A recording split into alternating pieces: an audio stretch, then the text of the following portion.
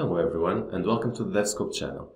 Join me today as we learn on how to pivot and unpivot tables in Databricks SQL.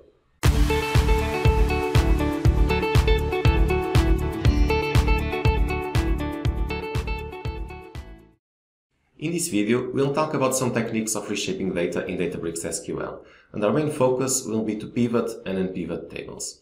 So let's begin by creating a sample sales table, where in the schema we'll put the year, the quarter, the region and the sales. And as you can see, we have here some sample data. We have 2 different years, 4 quarters, 2 regions and some sample sales values. Now, what about if you want to pivot this table in order to aggregate it by year and have the values for each quarter?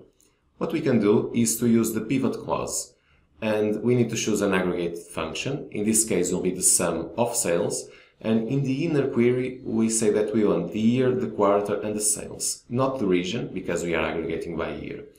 And for the final schema, we say that we want to select the year, Q1, Q2, Q3 and Q4, as these are the quarters.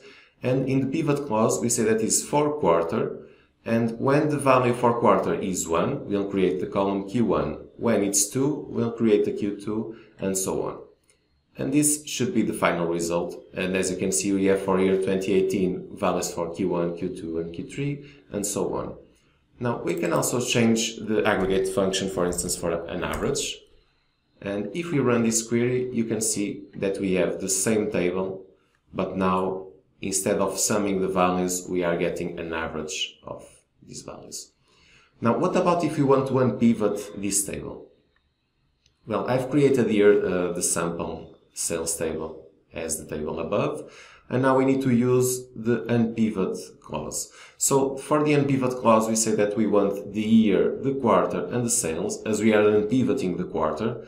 And now we use the unpivot clause, and we say that we want a new column, which is sales, for quarter in Q1, Q2, Q3 and Q4. So these columns are going to be inside this column in the form of values.